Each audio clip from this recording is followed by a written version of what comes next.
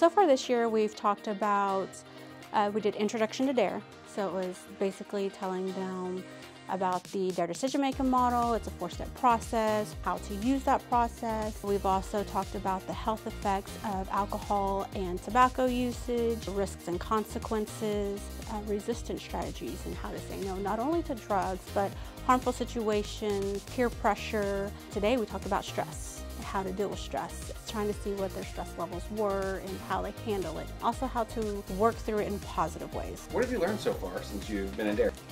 We've learned how to deal with stress and bullying and peer pressure, and how to avoid risky situations, and to say no to drugs. I think the DARE program is very important because a lot of these kids don't know how to handle stressful situations in positive ways, and I think it's really great that we have this program to show them how to do it. Therefore, they're not always getting in trouble, getting sent home, getting suspended, or something like that. Yes, stressful crimes are good.